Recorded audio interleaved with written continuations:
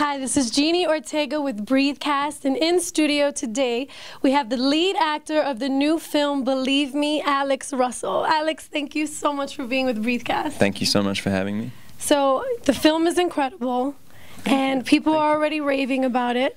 So first, can you tell us a little bit about the film and your character in the film? I was telling you a little earlier, you play a questionable character really well. Some people are saying that having a protagonist that's a jerk and likable at the same time is selling. So that's good. That's like what we want to hear. Believe Me is just basically about a guy who's sort of desperate for cash and feels like he has no other options, and recruits his best friends into starting a fake charity to rip off Christians, and it all sort of spirals out of control. Yeah, so to rip off Christians, ouch.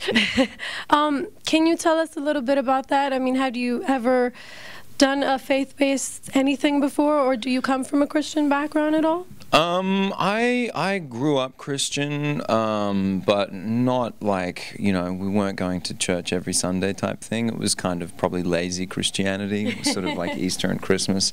I would call myself agnostic myself. I'm sort of like, I don't know.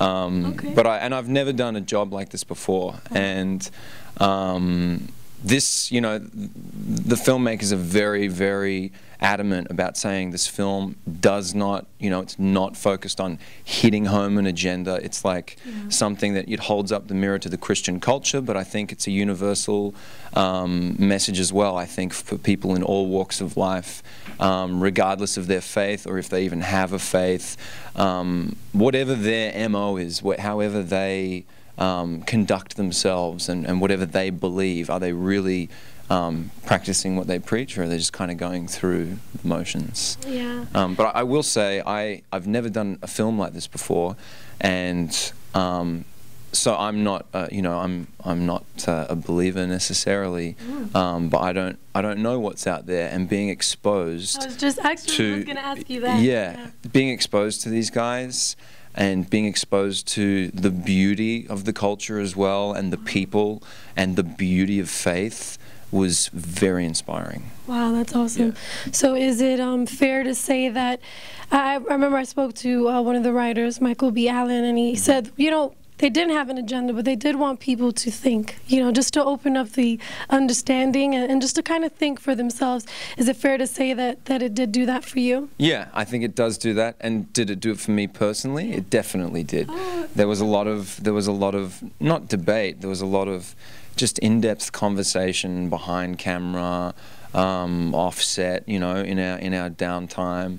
I think we really explored ourselves and really explored each other's beliefs. We had people from all, sort of different walks of life involved in the film.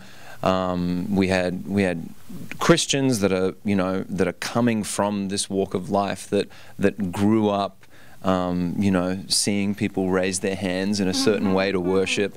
And then we have people who are, atheists, but I think we had an interview just before, and Michael Allen was talking about all of the company, particularly like the cast, regardless of where they come from, appreciate the authenticity of the characters, and I totally agree with that.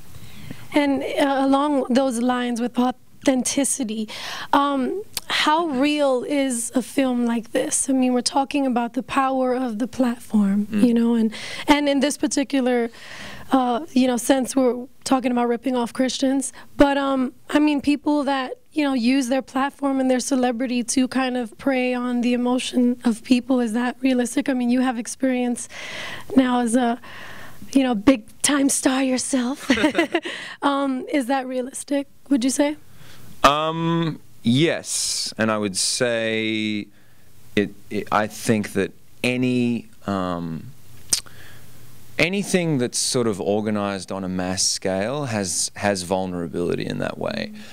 Human beings are not perfect. Human beings want to believe, and human beings sometimes can be misguided in the way that they go about it, or I just think that regardless of whether it's a religious thing, a political thing, I think there are often circumstances where what can start out as with all of the the right intentions in the world can have vulnerability, and people can use their celebrity to to sway people. And that's One more question. For those people who haven't seen it yet, why should they go see this film? I mean, you do an incredible job as just playing the convincing part of someone who, everyone does like, and then you have like this, scheme at the end of it. But why should people go see the film? Believe me. I think, for me, first and foremost, they should go and see the film because they will laugh. Or I think most people will find it very funny. Yes.